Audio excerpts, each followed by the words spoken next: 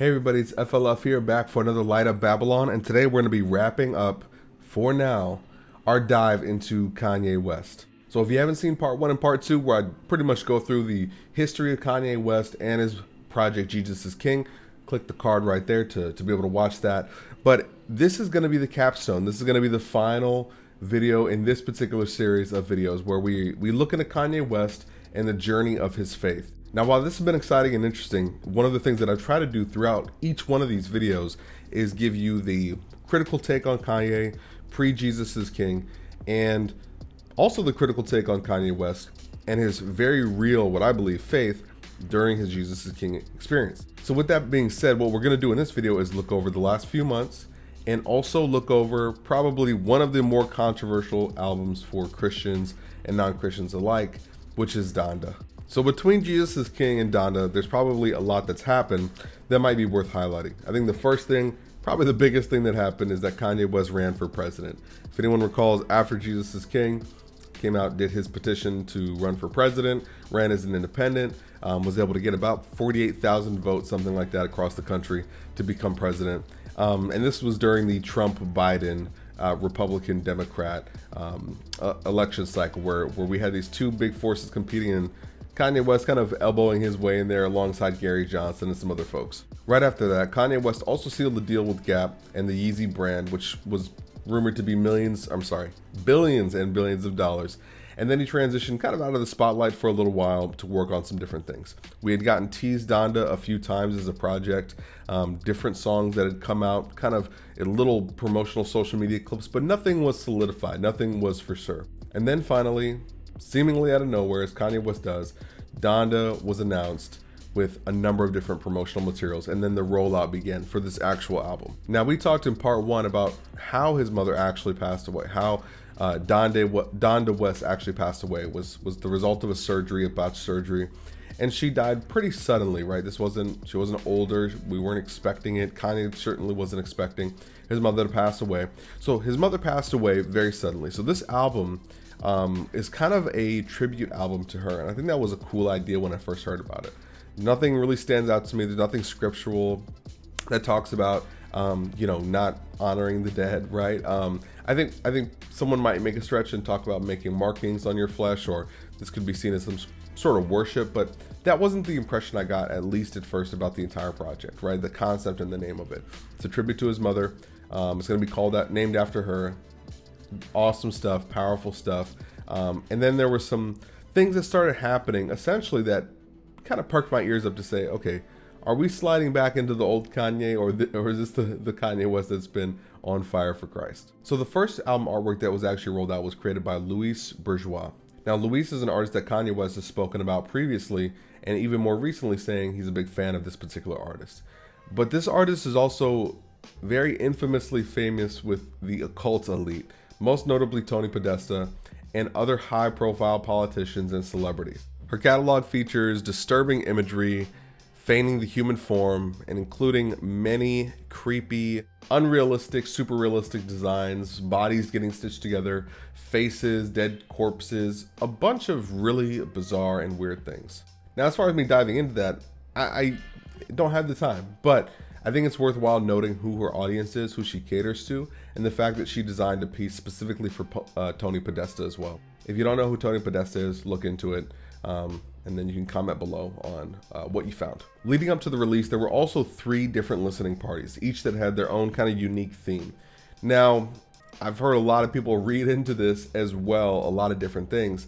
So I want to go through each one of the listening parties and kind of pull out what I'm noticing, the things that I'm seeing, and my take on it coming from a Christian standpoint, right? This might be totally different from a non-Christian standpoint, but I'm using the Bible as a reference point, as always, in every single one of my videos. And then also with Kanye West professing Christianity, and some of the things that he does are kind of interesting. I think it also might be an opportunity to look at where maybe he's coming from. So the first listening party, which is the one I had initially watched when I heard about it coming out, Kanye West is dressed in all red. He's in the middle of the stadium, nothing else around him. The songs are playing, and he's more or less kind of performing the songs with this mask on. Again, nothing really stood out to me, made me uncomfortable, nothing like that.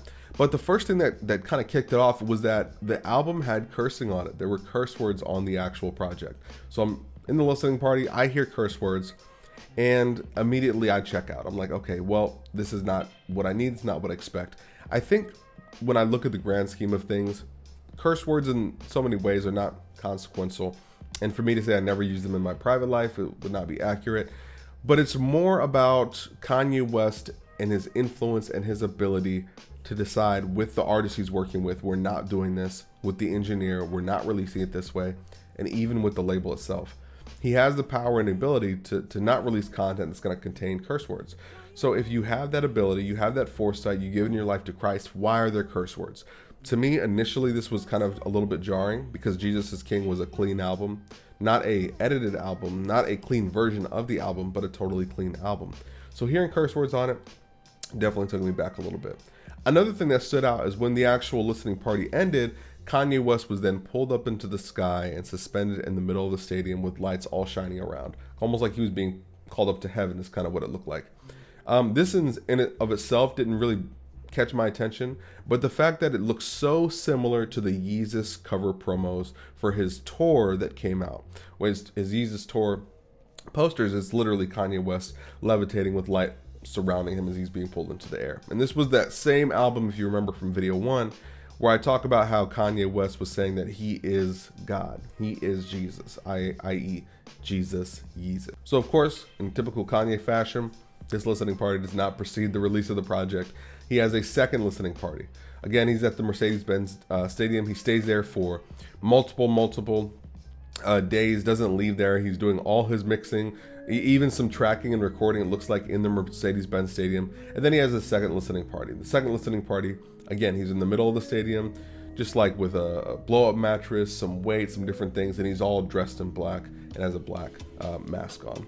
One of the things that was interesting during this season of his living in the Mercedes-Benz Stadium, there was a lot of weird things, like him wearing a Balenciaga jacket with spikes and just staring at the camera, or there being a countdown timer.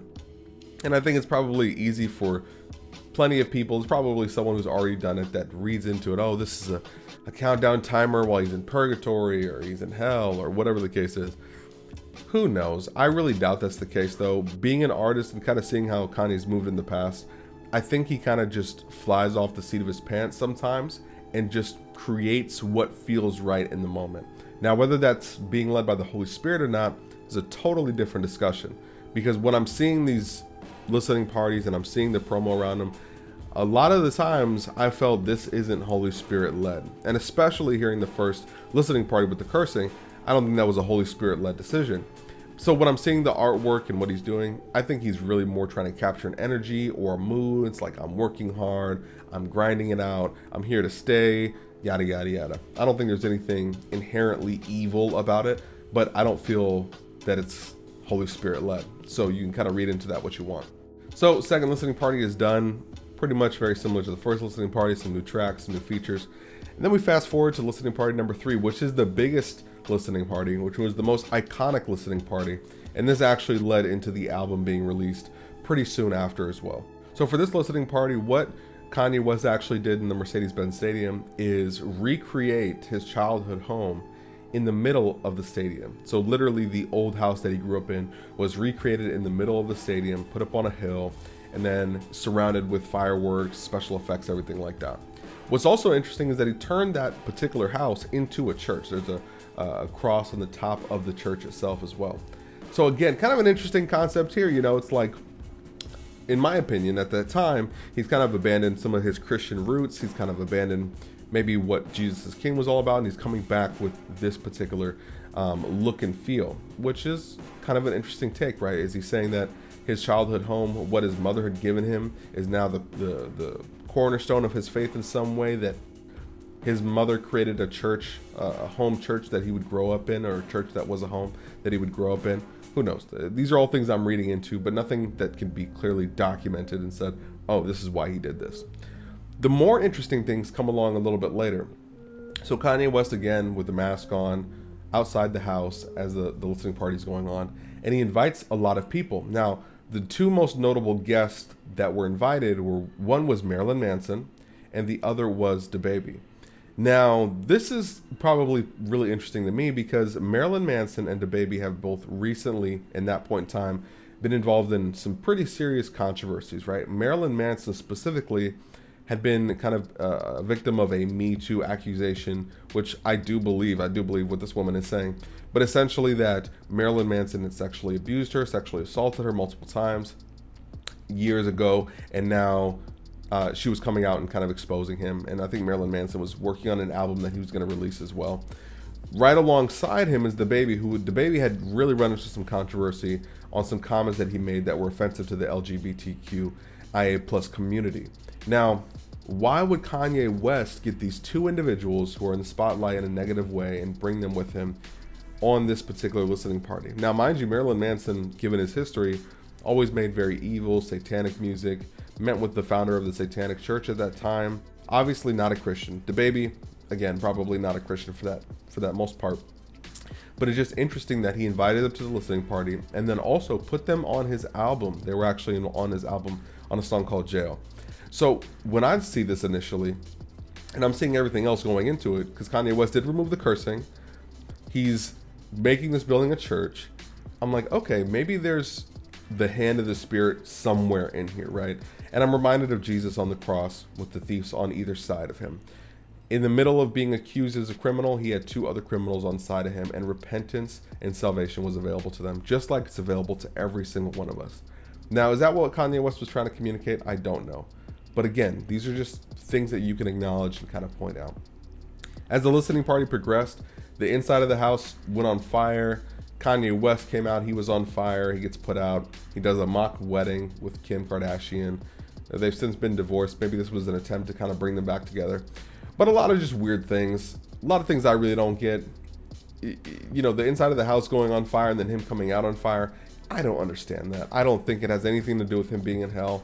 I don't think it has anything to do with him being in purgatory. I think it's just weird. I think if we were to get inside the brain of Kanye West, it would make perfect sense. But I think it's just a weird thing to do. I really, truly, if someone can tell me otherwise and give evidence and a reasonable explanation, I'm all for it. But I really don't think it was anything occultic. I really don't think it was anything super evil. The one thing I will point out, though, is that the merchandise around the event as well, one of the t-shirts that came out was a cross in the middle of a 6-star, not pentagram, hexagram. Is that, yeah, a 6-star hexagram. And this resembled very closely something called theosophy. So theosophy is pretty much summarized in this: any number of philosophies maintaining that a knowledge of God may be achieved through spiritual ecstasy, direct intuition, or special individual relations. Especially the movement is founded in 1875. And if you look at these two images side by side, you can see that the t-shirt borrows the same kind of design, format, and style as it does from theosophy. Now, again, is Kanye West involved in every single creation of every single piece of his merchandise? Probably not. But another thing to note that's very interesting and definitely has an occultic tie to it. Now, with all that being said, let's dive into the actual album, Donda itself. Full disclosure here as I go into this, I have not listened to this album all the way through. I've kind of checked out some songs. I don't intend to listen to this album all the way through. And I don't intend to give you an unbiased, totally fair review of this album in its entirety as a piece of artwork, right? What I'm attempting to do here is give you some of the themes, some of the things that are sticking out, and really you can make a decision on your own if it's something you should listen to. I can tell you that when I first put it on, after like 3 songs into it, I didn't feel it was led by the Spirit. And I could be wrong, but I didn't feel that at all the first 3 songs that I listened to. Maybe there's some songs that are like that. With that being said, though, I think we have to be very diligent in guarding our hearts and our minds with the content that we consume. And I don't think anyone who says they're a Christian should immediately win a spot on our playlist. We should be very diligent about the things that we listen to and be very aware of what we're putting into our body. In the same way I feel like that about food, I feel like that about film and media. I guard it with my children, I guard it with myself. Why wouldn't we do the same thing for music? So just give that disclaimer right there. The first thing that stands out right when you turn on the album is there's this intro where Selena Johnson is repeating Donda, Donda, Donda over and over and over again. Very uncomfortable to listen to. And even going into the album, I was excited to listen to the album. That was what I was greeted with, and my excitement immediately went away. I was immediately a little bit like, something's off here, right?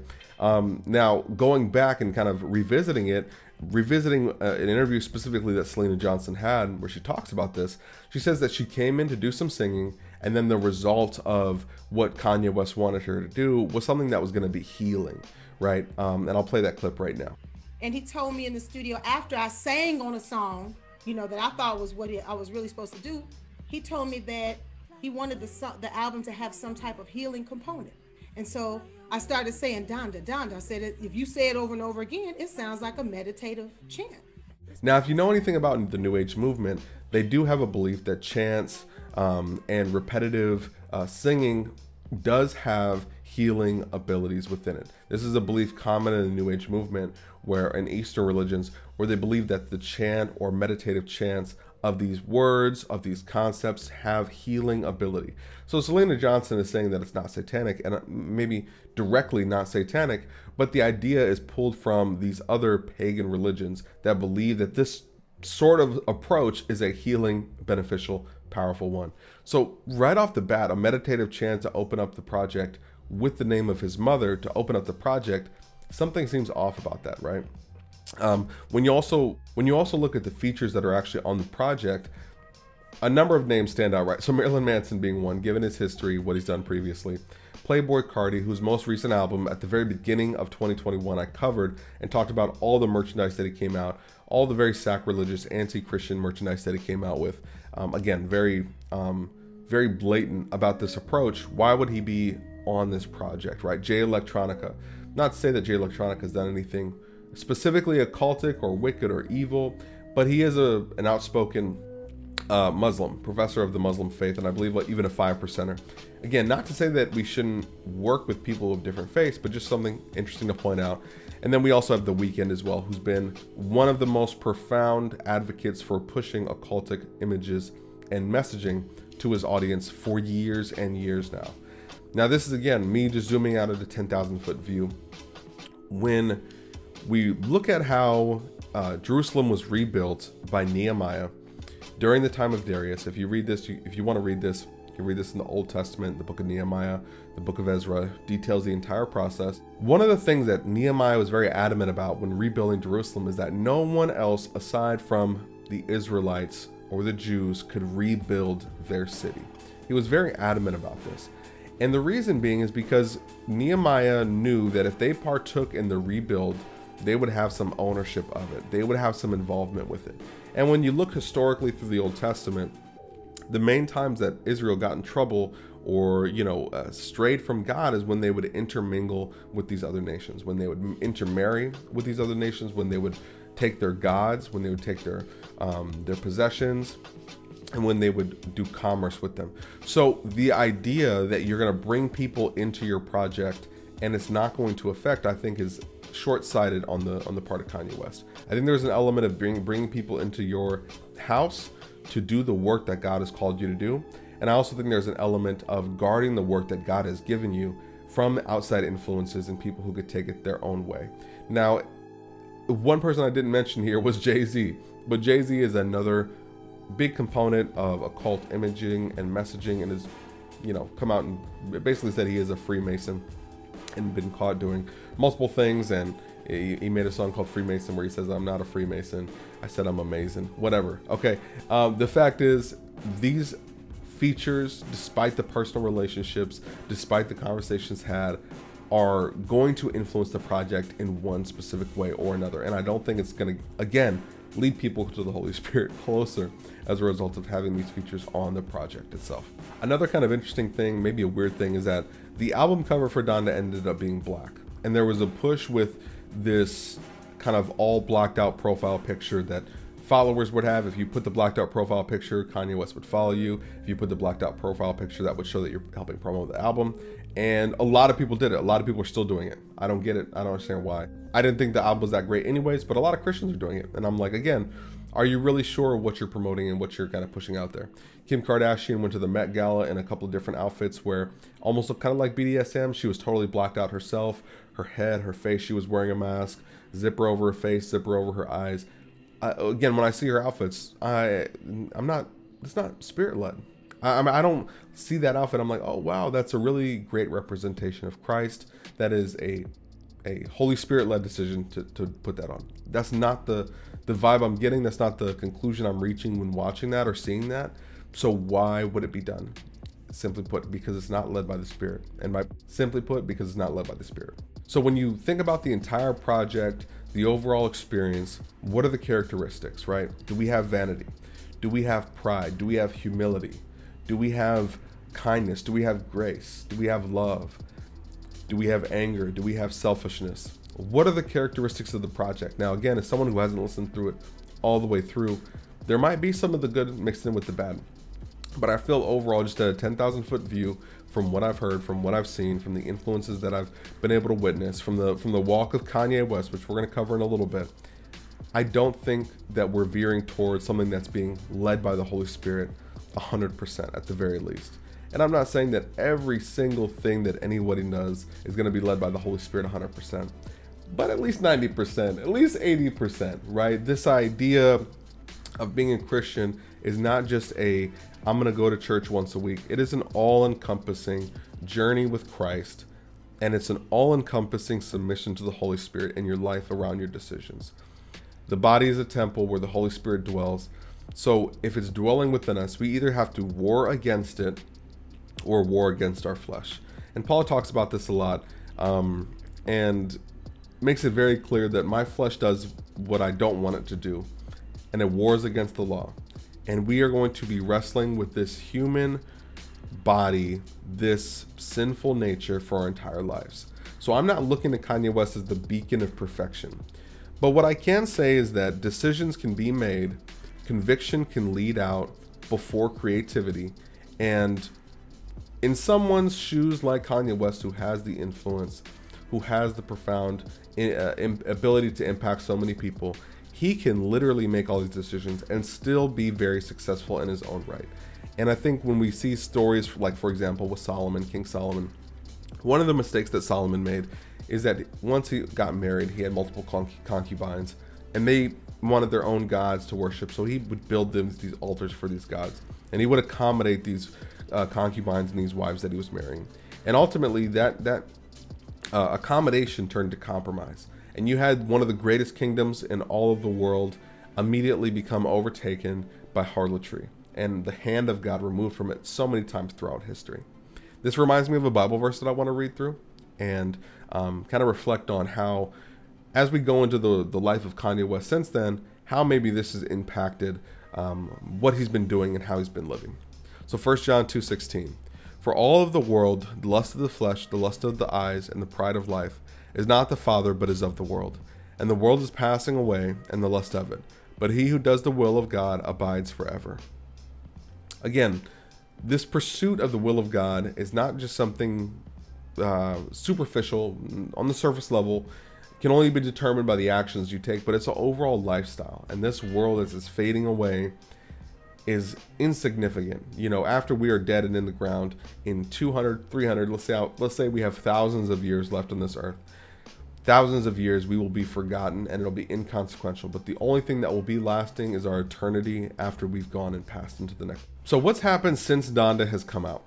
Well, a few things have happened, and I think these things are somewhat telling of the journey that Kanye West is on. So I want to cover everything. I want to highlight everything I possibly can.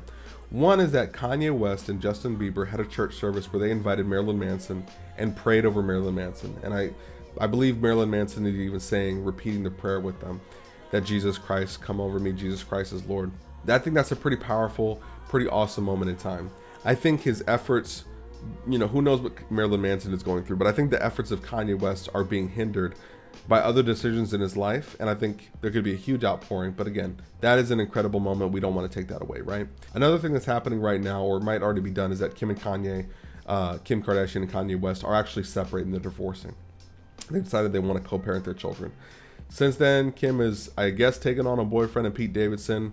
Kanye West has been with multiple women. He's been seen with multiple women going out, multiple women on the balcony. A new girlfriend that he surprised with a closet full of clothing. And again, like when we look at just biblically, are these things that he should be doing in the public eye or doing it all? And I would say the answer is no. I would say he's acting in a way that's a little bit short-sighted. Kanye West went on Drink Champs got drunk, got high on the interview, started wiling on everybody, demonstrated a lot of bad business practices, spoke poorly about people. And as we're kind of just seeing these different things that keep happening over and over and over, again, I want to point to something else, right? I want to point to another scripture, which is Galatians 5:22-24. But the fruit of the Spirit is love, joy, peace, long-suffering, kindness, goodness, faithfulness, gentleness, self-control. Against such there is no law. And those who are Christ have crucified the flesh with its passions and desires. Again, I just keep reiterating this because I want to make it very clear. Nobody's saying Kanye West has to be perfect, or there's an expectation that he should be perfect. We all backslide. We all have challenges and struggles. I struggle with things every single day. So does my wife. So do my kids. My daughter. I can see it now that she's coming into this realization of a sinful nature, and she's having a battle with it herself, even at 4 years old. So when we look at the grand scope of things, no one's expecting a perfect Kanye that doesn't misstep, doesn't make anything wrong. But I think we also have to acknowledge when someone has kind of gone away off of that narrow path and has drifted, and we need to pull them back in with a kind, loving, and gentle rebuke. I don't know who Kanye West surrounds himself with, but whoever is around him as a Christian or as a leader in his life, we should be praying for Kanye and those people, that God can bring them together, allow the conversations that need to happen, allow the pride or vanity or lack of humility that might plague Kanye's heart in that moment to be softened, that he could hear the words that these people are going to speak to him, and that he could reflect on his actions and his decisions and veer back onto that narrow path to draw closer to Christ. Right now, the world wants to reclaim him. The world wants to shower him with praise and love and attention and work with him. And they want more music. They want more music like the old Kanye. And they want to pull him back into the fold with everything else that's going on. And even the fact that he released Donda to be a clean album, I could imagine people on the next album saying, oh, well, you could release a clean version for people who want to listen, right? But let's have our main version, right?